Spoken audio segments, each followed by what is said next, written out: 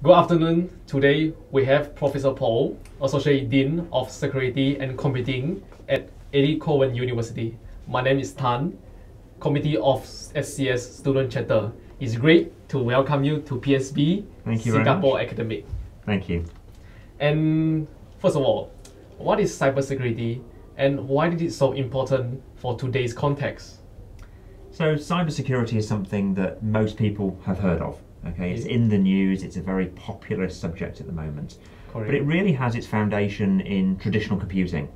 So the concepts of software engineering, of networking, of systems analysis and design, so the very concepts that we've been teaching for the last 30, 40 years in terms of computing, IT, computer science, have now evolved to address the cybersecurity issues that we're now facing.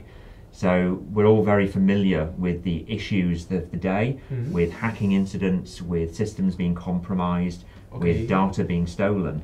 So cybersecurity is about how do we protect our infrastructure, our systems, and that can be the computers, it could be the mobile devices, but it's also with the move into the cloud, the remote systems, and with the increase of what we call IoT, the other kinds of technology that we're now encountering in day-to-day life.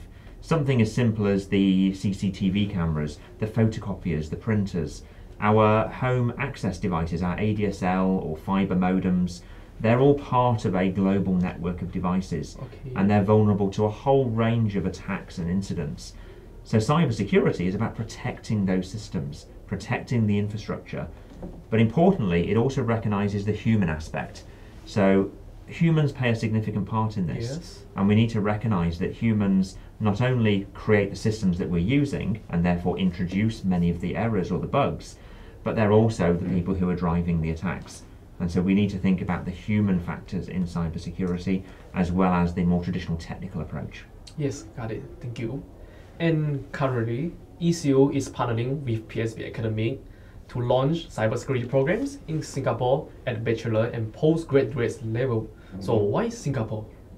So Singapore is obviously a significant hub. It's a major technology development area. So there's obviously huge opportunity there, and as the use of technology increases, clearly there's going to be a risk of increased attacks. And we've heard about a few recent attacks in Singapore that have been particularly high profile. So there's clearly a driving demand. But realistically, the demand is global. And so when you look across the world, the number of incidents, the number of attacks is growing across the entire globe. So it's not just a problem that's focused on Australia or on Singapore, it is a global demand. And so we're looking at opportunities to partner up with relevant partners, relevant organisations who've got the access to instructors, the capability onshore, and a keen and enthusiastic student market. And so this is something that we've definitely got in Singapore. We've reached out, we've looked at the market, we've looked at the colleges, the schools that would contribute, the polytechnics, and clearly there is a demand for cyber, and it's not currently fully provisioned within Singapore. There's relatively few opportunities to study cybersecurity. So it was an obvious opportunity for us, and we've been teaching cyber for 15 years, 20 years as a discipline area, and so we're very well provisioned to be able to move into a market like Singapore.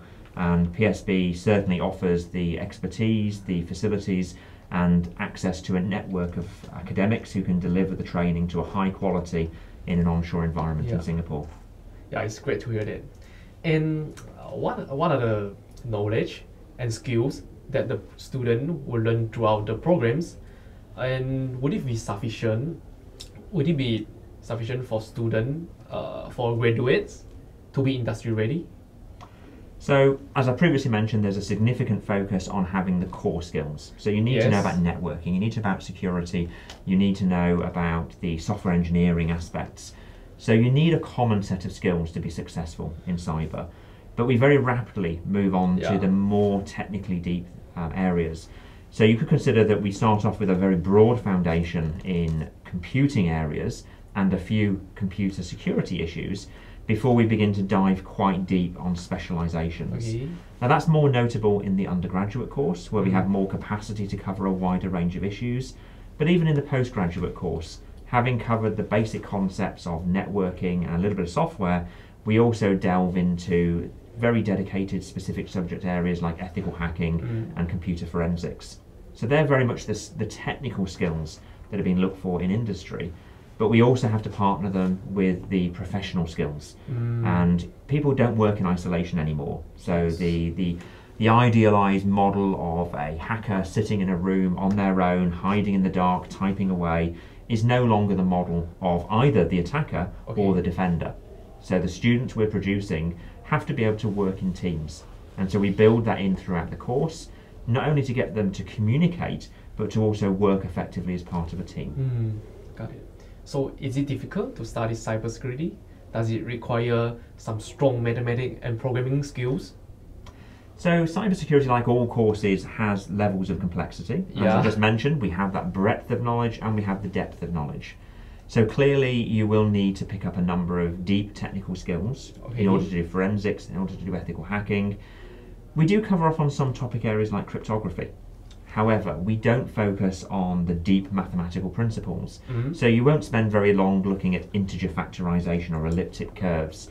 We'll talk about them, but we're not going to examine the deep mathematics behind them. Realistically, cybersecurity is becoming a black box activity. So we take concepts like firewalls, intrusion detection, and cryptography, and we wrap them in a box. And we say that is a product, a device, a service. So you put unencrypted data into the box, out of it comes encrypted data. And from a cybersecurity perspective, what you need to know is what are the levels of security and what are the implications of compromise. So if I choose a particular type of cryptography, I need to know that that is vulnerable or not vulnerable to different kinds of attack.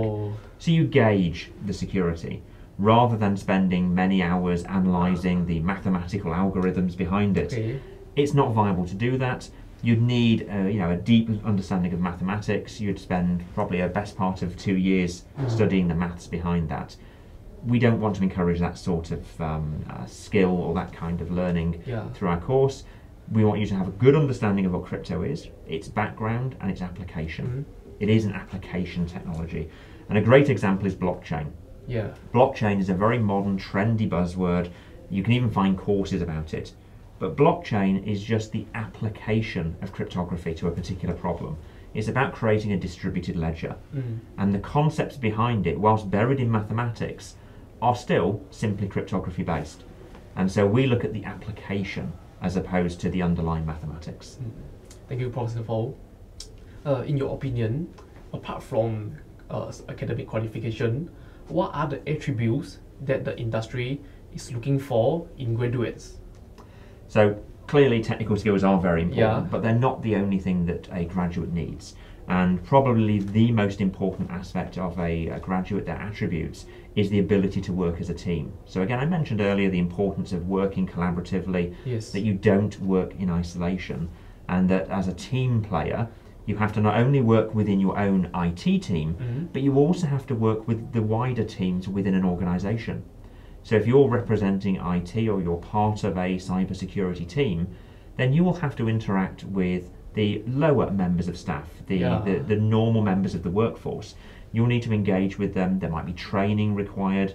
You might have to even help them with solving a security problem. You need to be able to communicate. You need to be able to work as a team. And then you go to the complete other extreme, and the senior managers, the chief executives, they need to be able to liaise with the IT security team. They need to understand the risks. And as you can probably imagine, the language is very different. It's a much higher level. It's operational, it's strategic. It's about understanding the implications. It's a very different foci. And the other aspect is that there's also an element within cybersecurity that focuses on the human aspects. So cybersecurity focuses on the whole area of security. And a large part of that is human factor oriented. Humans develop the systems that get compromised. Humans implement the computers that get affected. And humans operate and use those equipment or devices. And so having a person who can talk with other people, examine issues, and even try and trick people into making mistakes is a very powerful skill set. There's a whole area of cyber looking at social engineering, convincing people to give you information. And we always put our white hat on because we are the good guys, as opposed to the black hat hackers who are trying to corrupt the system, steal information. And by using our skill sets, we can hopefully find the problems in systems, whether it is technical or human, and then solve that particular problem, either through education or through the application of technology. Got it. And lastly, could you please share some advice to those who are keen on cybersecurity? So obviously, do it. It's a great area to move into. I've made my career out of cybersecurity, as have many others. But as you move into cybersecurity, it is an area that is constantly evolving. So it's very rewarding, there's enormous potential, and there's massive global demand for cybersecurity practitioners, but only for those who are committed to the cause. You have to study, you have to keep your skills refreshed. So you've got to continue with lifelong learning, engage with the wider community, joining hacker conventions, joining conferences, attending workshops to build your skills, and importantly to build your networks. And in this profession, it's the networks that are absolutely key. So definitely move into the cyber area if you've got a passion for it and you can see yourself spending your life, because it will be a very rewarding profession. Wow, thank you. Thank you very much, Professor Paul. So really appreciate you taking time for me to join this interview. And now I'm very convinced to join the course. I hope to see you very soon. Thank you very much for your time as well. Thank you. Yeah, thank you.